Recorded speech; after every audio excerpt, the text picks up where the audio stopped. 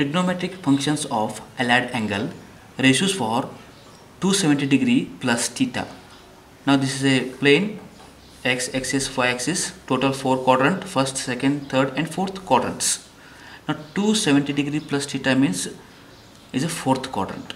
In a fourth quadrant, sine, tan, cosec, cot ratios are negative, only cos and secant are a positive ratio. Let us see. Now first one, sine of 270 degree plus theta. Now 270 you can write like this, 180 degree plus 90 degree plus theta, like this. Now sine of 180 plus, consider this is theta, sine of 180 plus theta is a minus sine of theta. Theta means, consider this is part theta. Theta means 90 degree plus theta.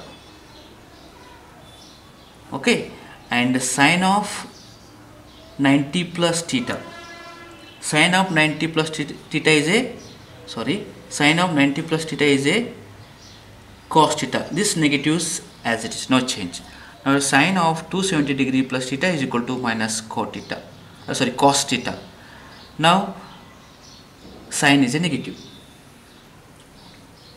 Okay, next cos.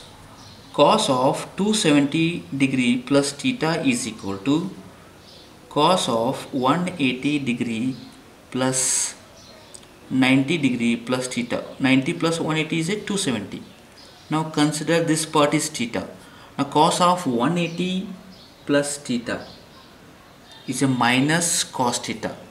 Minus cos theta means 90 degree plus theta. Okay, now cos of 90 plus theta is a minus sin theta. Minus plus sin theta. Now cos of 270 degree plus theta is equal to sin theta. Now cos is a positive. Okay, next tan. Tan of 270 degree plus theta is equal to tan of 270, you write like this, 180 plus 90 means 270 degree plus theta.